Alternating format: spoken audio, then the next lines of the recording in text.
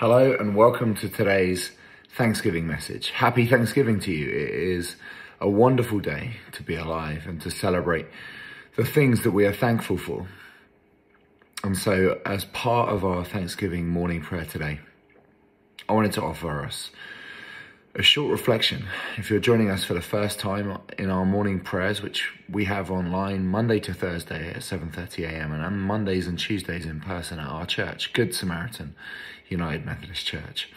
And so you can join us in those times regularly. They are Monday to Thursday at 7:30 a.m. And so our tradition is to follow a Lectio Divina style of reading, and today's psalm is Psalm 43. And we read the psalm twice, and then we would pause and reflect and silently read it to ourselves. And I begin our morning prayers with the Lord's Prayer and then the Jesus Prayer before we start. And then I would share a short reflection and at the end say a prayer for us as we head into our days. But welcome and happy Thanksgiving. My name is Pastor Tim. I'm on team here at Good Sam, and if you're part of our community, welcome, and if you're joining us for the first time, welcome as well. And you can find our website, www.goodsamumc.org, our Facebook page, which you probably have already found, and then we have an Instagram page as well. But let us begin and center in a time of prayer. I've lit a candle this morning, so I invite you to do that as well if you would like.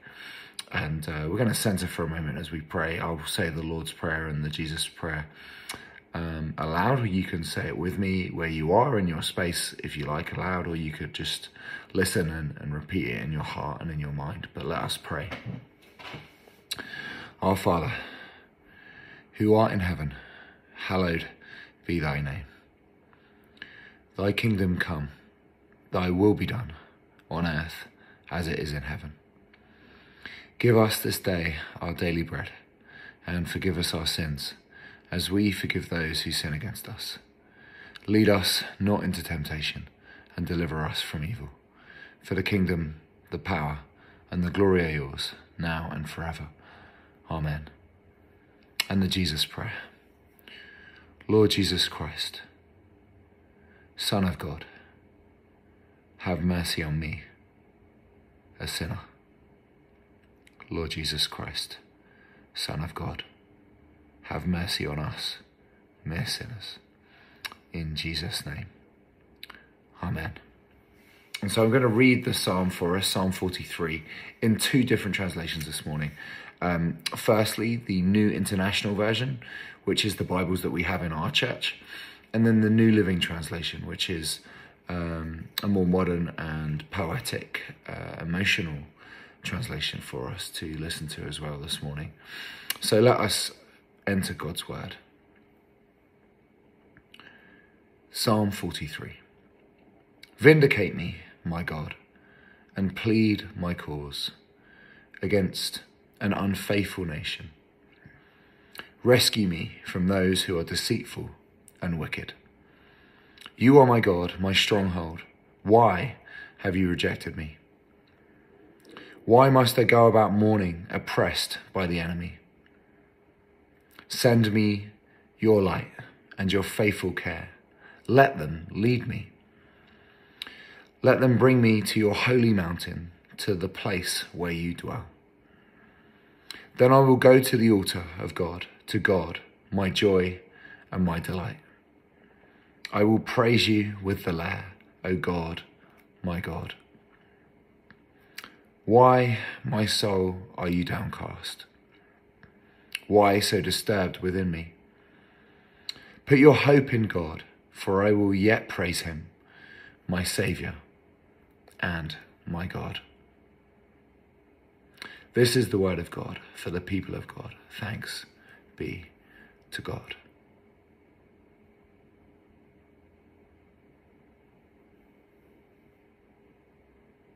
And so now I'm going to read the second translation for us, the New Living Translation of Psalm 43. Psalm 43. Declare me innocent, O God. Defend me against these ungodly people. Rescue me from these unjust liars. For you are God, my only safe haven. Why have you tossed me aside? Why must I wander around in grief, oppressed by my enemies? Send out your light and your truth. Let them guide me. Let them lead me to your holy mountain, to the place where you live. There I will go to the altar of God, to God, the source of all my joy. I will praise you with my harp, O God, my God. Why am I discouraged? Why is my heart so sad? I will put my hope in God. I will praise him again, my Saviour and my God. This is the word of God for the people of God. Thanks be to God. So let us now take a moment to pause and reflect on what we've heard and allow the Holy Spirit to minister to us through what we read, and just dwell in perhaps a verse if you wish to just return to one verse, or read the whole psalm again, or perhaps just spend this moment in silence and let the words that I've said just dwell amongst your heart and your mind and your body. So let us center now and return to the psalm as we reflect silently.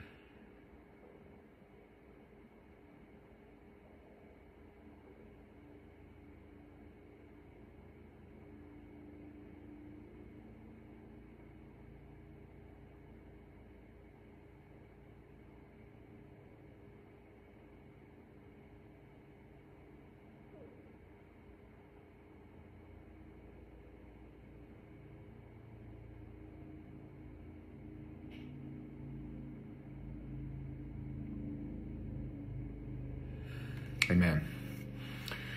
And so on Thanksgiving Day, we think about the things which we are thankful for. At dinner today, we will sit down with our friends, our families, or perhaps even our favourite TV shows if we are alone. And wherever you find yourself this Thanksgiving, I want to encourage you to have a heart that is both kind and thankful, because it's too heavy a burden to bear otherwise. The psalmist is clear. Why am I discouraged? Why is my heart so sad? And so there's many things that we can be discouraged about, and there are many things which make us sad. But they are emotions and they are feelings. And we have to have a perspective of hope. Because if we look at the world we now see and we remain hopeless, we get sad, we get discouraged. And so by having a heart that is kind and thankful, we can return to God. There is hope for humanity in Jesus Christ. He has given us the hope of all through the death and victory on the cross. He died for us so that you and I could be redeemed and restored into righteousness with God, our Father in heaven. And so through the Son and the power of the Holy Spirit, the same power that rose Christ from the grave, we have opportunity to return to the Father, the Creator. And we are origins of the Creator. We are his creation. And so we are examples, living, breathing vessels of the Creator.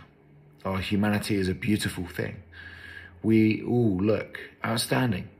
Maybe this morning we perhaps are thankful that we don't have to look at anyone just yet. But we are thankful because God made us in his image. And we are all uniquely, beautifully made in God's image. And so let us have a heart of kindness and thankfulness this Thanksgiving. Not because it's something that's forced upon us or because it's necessary, although it's helpful, We should have a heart of kindness and thankfulness, because we've been declared innocent. We've been rescued. We have hope because we can live from a position of victory, not defeat. We live freely, not captive. Our lives may seem like an imprisonment in this body. Our hearts might be heavy with mourning or grief or pain or illness or infirmity. And I pray for you in those things today.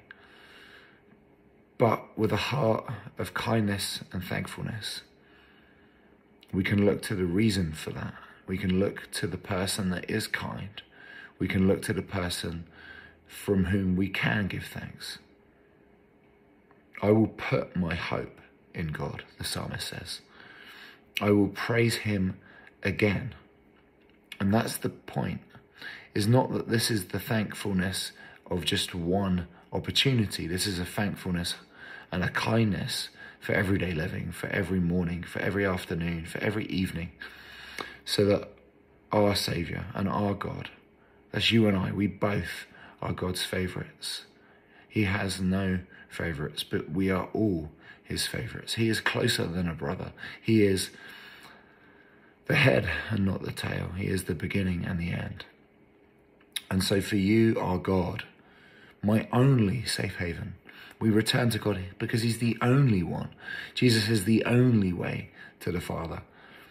So why have you tossed me aside? Why must I wander around in grief, oppressed by my enemies? It's because we believe in God, that we have a difficult life, because we believe in something that is unseen, we believe in something that is not yet, and we believe in something that is to come. Christ came, but he is coming again. And so we believe in something that is not yet, not seen, and it is by all means not popular in the culture that we live in today. And so when we return to God, we may have a heart that is grieving or oppressed, but we have a Holy Spirit who is light and who is truth. It says, verse 3, send out your light and your truth, the Holy Spirit. Let them guide me. The Holy Spirit is our guidance, our counselor, our comforter. And so we can be sent out. We are Christ's ambassadors. We are chosen. We are favored. We are forgiven. And we are set free. Galatians 5:1a, it is for freedom that Christ has set us free. And so let the Holy Spirit lead us to God's holy mountain so that we can go there from a place to live from, to rest on God's holy mountain, to live with a heart of kindness and thankfulness.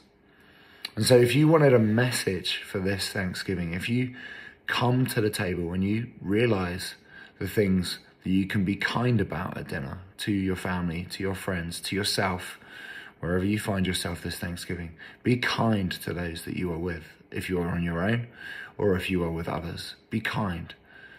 Love your neighbour and yourself. But first of all, love God. He is the reason that we have hope. He is the reason that we can be kind, and he is the reason that we can be thankful. Verse 4, there I will go to the altar of God.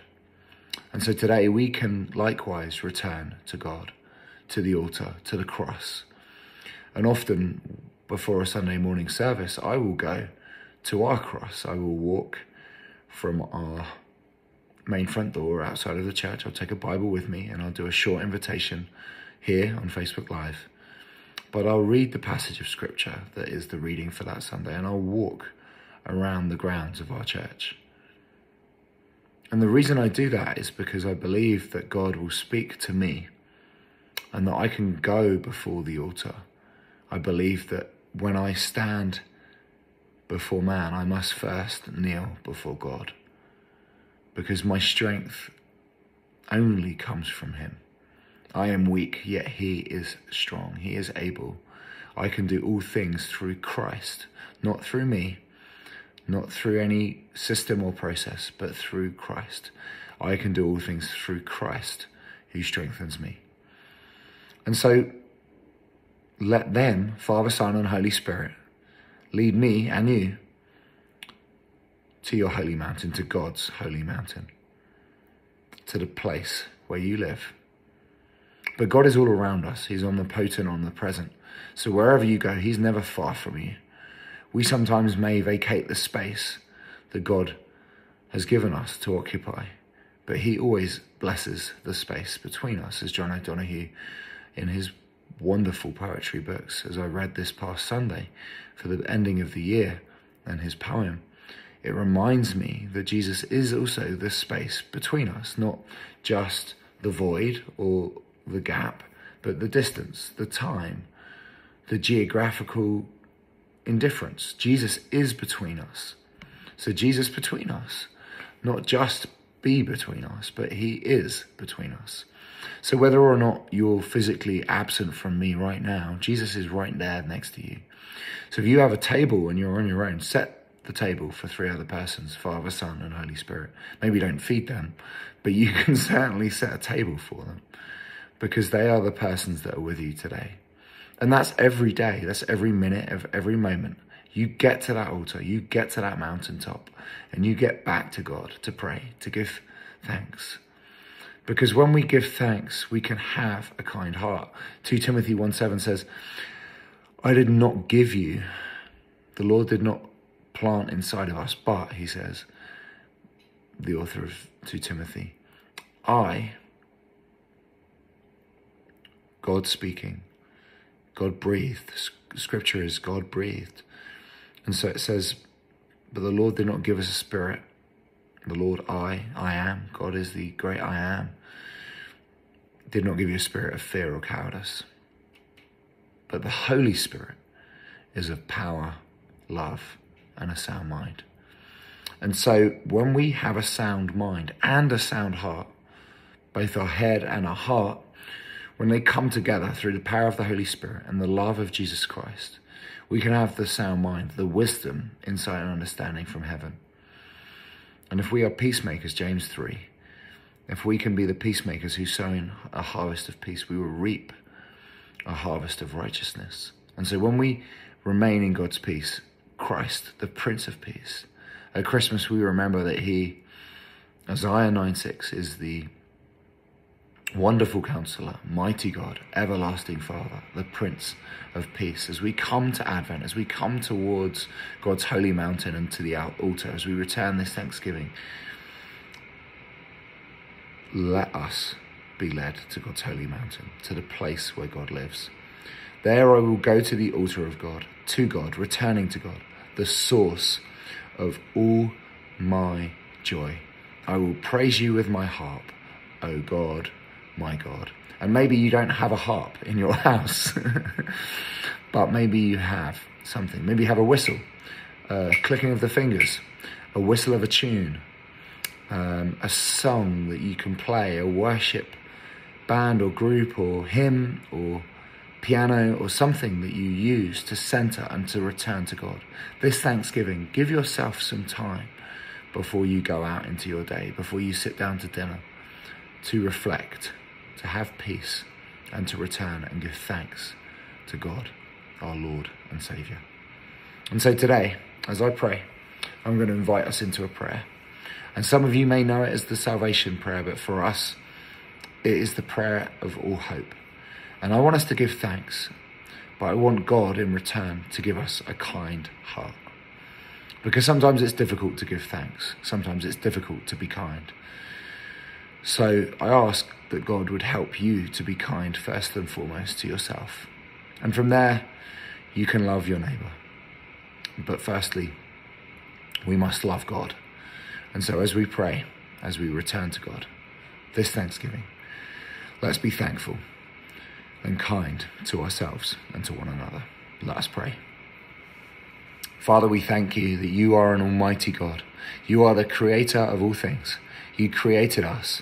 And so we ask, Father, that we would remember the origins from where we come from, and that we would return ever so gently to your holy mountain, and we would praise you. We would give you thanks. And so this Thanksgiving, to all of our community here at Good Samaritan Church, I pray, Lord, wherever they are, whether alone or with friends or with family, or just here today, this morning on Facebook Live, I pray, Father, that you would bring them into a position of gratitude so that they could have thankful hearts and an attitude of kindness, the willingness to love themselves and to love their neighbour. But first of all, Lord, help us all to return always and everywhere, to give you thanks and praise to your altar, and to sing a new song, to play what it is that is our tune that helps us to worship you. And so, Father, we return to you today, and with everyone saying in agreement with me, they are thankful, they are kind, and they, Lord, are yours. So today, Father, accept us again. We return to your altar. We return to your Son. And through the power of the Holy Spirit, we pray that you would hear our prayer, that you would divinely interrupt our mornings, and that you would help us to receive hope from heaven. So we ask right now, Lord, here in this place, wherever we are sat or wherever we are listening, for you to redeem us, to restore us, and to revive us this Thanksgiving.